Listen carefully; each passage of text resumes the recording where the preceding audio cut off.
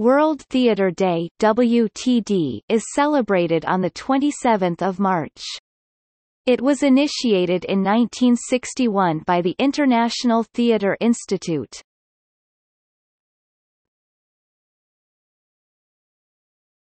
Topic: Initiation. World Theatre Day was initiated in 1961 by the International Theatre Institute (ITI).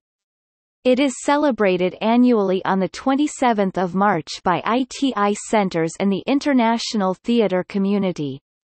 Various national and international theatre events are organized to mark this occasion. One of the most important of these is the circulation of the World Theatre Day International message, through which, at the invitation of ITI, a figure of world stature shares his or her reflections on the theme of theatre and a culture of peace. The first World Theatre Day International message was written by Jean Cocteau, France, in 1962.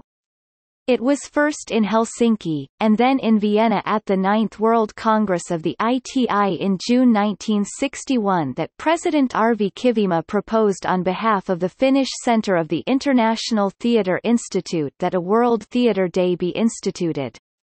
The proposal, backed by the Scandinavian centres, was carried with acclamation.